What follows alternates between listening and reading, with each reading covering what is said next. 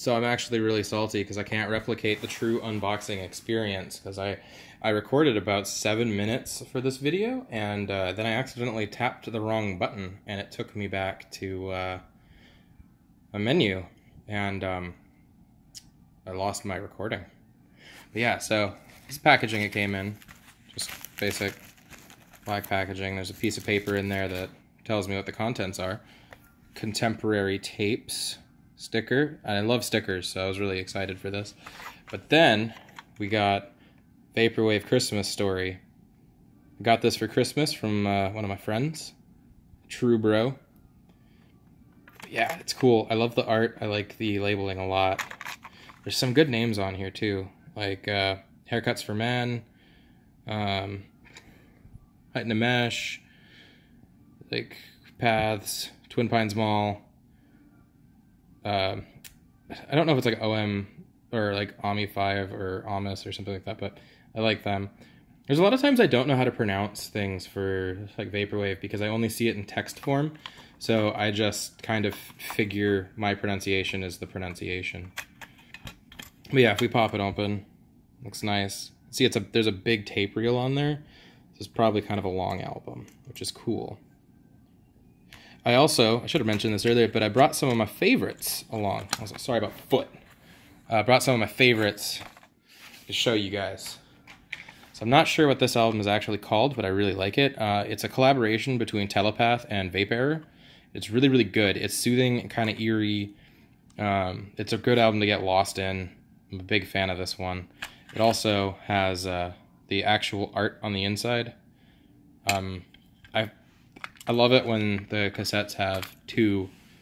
Notice this one has screws in it. I'm not sure if that's a quality thing or if it's so that you can like mass produce the reels or something and throw them in there. I'm not sure what that is, but some of the cassettes have them, some don't. This one also has like a white plastic backing to it, and most of them are clear. Like most of them are kind of like this.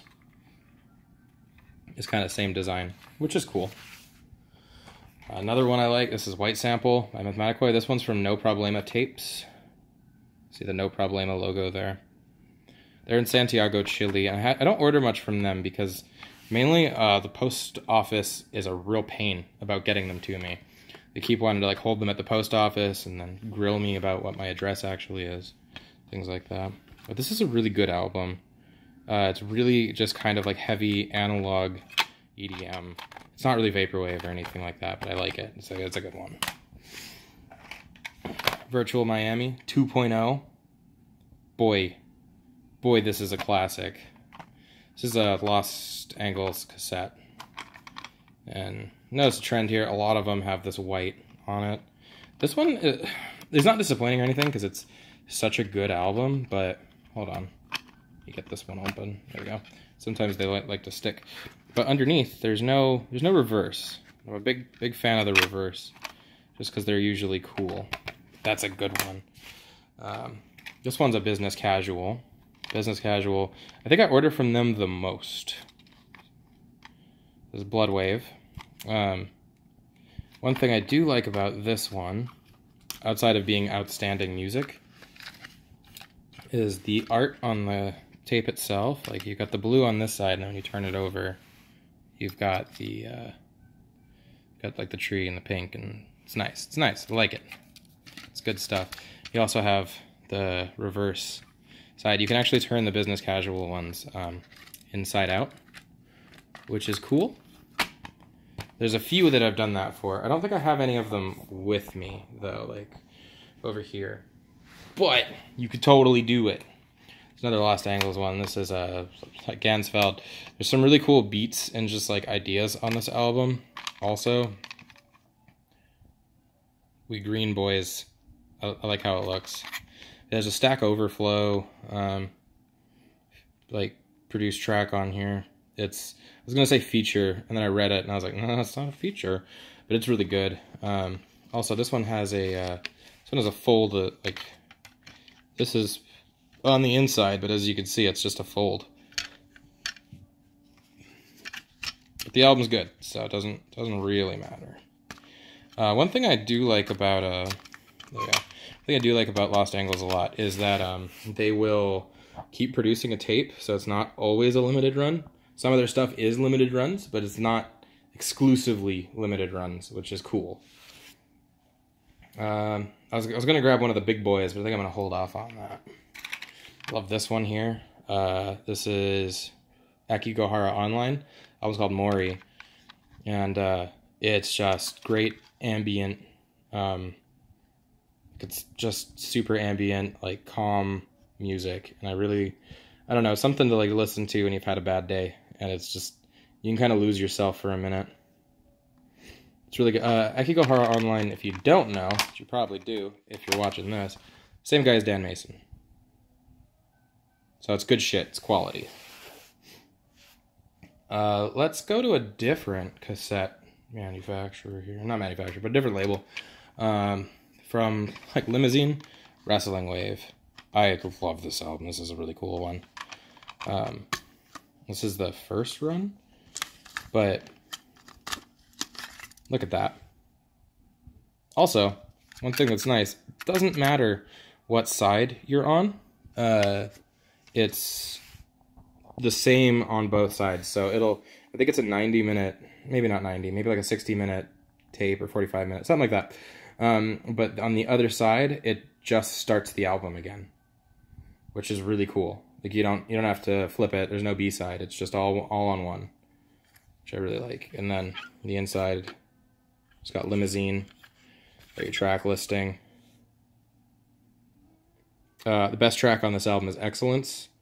I'm a big Bret Hart fan. But yeah, this is a good one. The pile is growing. I have over 50 of these now. Also, boom. This one, I've actually had to replace the case because when it came, it was broken. I'm not real mad about that. It's not a big deal to me. But 3D Die Hero, 3D Blast, it's so good. Like there's like a who's who of features on this dang thing. Oh no. Almost ruined everything. Nintendo seal of quality. But yeah, like, hold on, let me get a little focus for me. But yeah, it's got like waterfront dining, haircuts for men. Like this is a good album. Dan Mason's on here.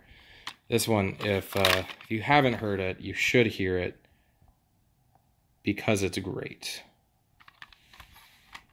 And then, boy, Purgatory, Cobalt Road. I got this in a BizBox a long time ago. I want to say it was the one with this album, Haircuts for Men. I think these came in the same one. I'm actually like 50% sure on that. I'm not 100% sure. But they're both really, really good. This one, like the first song kind of reminds me of like a 90s car commercial, but like in a good way. Also, I don't know why it's B-sides. I think I was just lazy when I was putting it up. Let's turn that over. Also, the inside is just green with some stuff going on there. Yeah, then I also really love this album here, which is Cobalt Road, Purgatory. And like the first time I heard it, I was like, this is cool. And then look, I kept putting it back in. Yeah, this is definitely a BizBox one. You can see BizBox edition. But yeah, I just kept listening to it. And then, you know, by the end of having it for a couple of weeks, I'm just like, this is a really good album. Really good. Like, if you haven't listened to that one, you definitely should. This one's also business casual. Slowed Midnight. This one hooked me with the opening track. It's just like, you know, this one's like, you got talent, you got the guts, and it just launches into just good music. It's really, really nice. I like it a lot. Cape Coral, Slowed Midnight.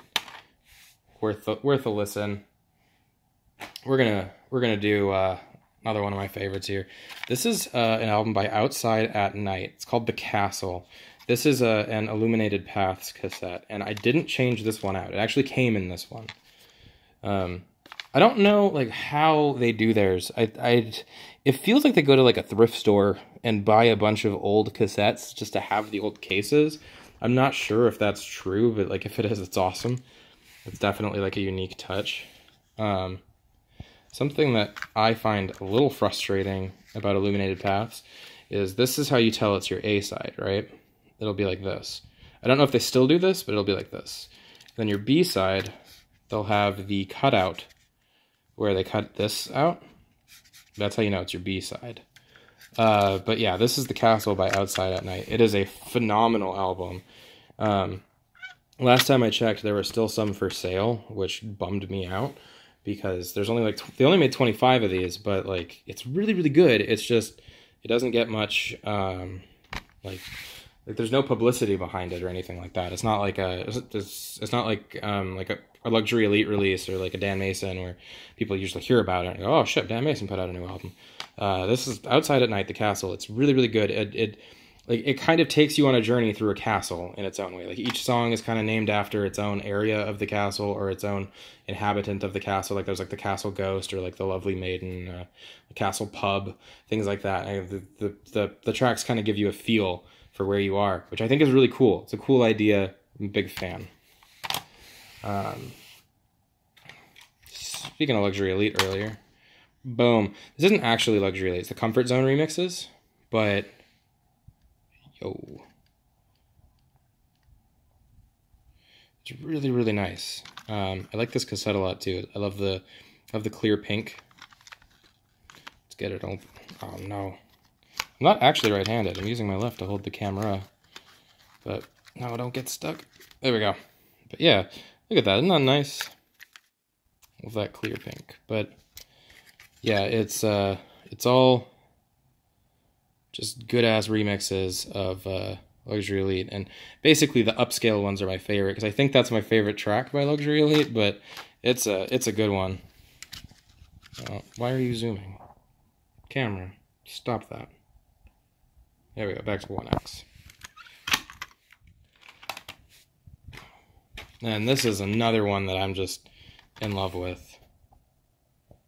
Ooh. I didn't mean to do that. Oh no, sorry. Yeah, I love this album. It's Nightwalker by Bratia. I don't know how you say that. Bratia? Bratia. I don't know if it's a European or something, but it's really good. It's worth listening to for this track here, Radio, and Nightwalker. But the entire thing is great. Just those ones will get stuck in your head. If you haven't listened to it, you should, because it's great. Also, because it's a business casual release. Yo. You got that reverse art in there if you wanted to change it out. Again, this one has the screws on it. I'm not sure if that's just a batch thing or what. And lastly, we got a heavy hitter. Boom. Late Night Delight. Luxury Elite, St. Pepsi. I have the black and gold edition. I think it's called After Midnight, maybe. I'm not sure. But this actually does have bonus tracks that you can't get online. Online. I mean, you can from some YouTube videos and things like that, but like they're not available for like an online release. And I love this album, especially when we get into the St. Pepsi side. I Can't Afford is just stupid good. But yeah, these are just some of my favorites, plus a little, I guess, not really unboxing of Vaporwave Christmas Story, which I'm going to listen to later. If you stuck around for all like 15-ish minutes of this, like, thank you so much. Hope to see you again soon. Check it out. Cassettes Erware. But yeah, thanks for watching. Catch you next time. Subscribe, or don't, or leave a like, or maybe. I don't know. Bye.